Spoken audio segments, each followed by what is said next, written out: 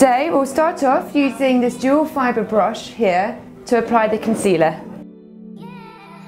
Now using this brush I'm going to wipe away any excess powder which might have fallen off after doing the eye makeup.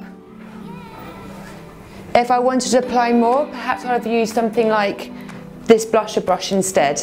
Using this brush, I'll just be using a lighter highlighter underneath the eyes.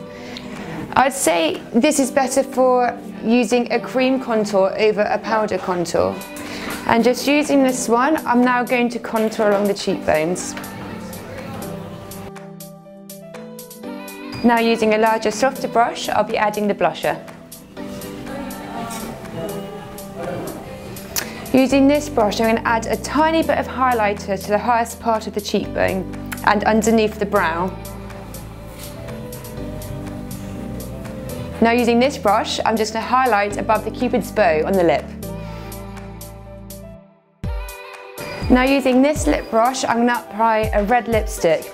It's really useful because at the side where it's a bit thinner, I'll be able to apply it around the lip line.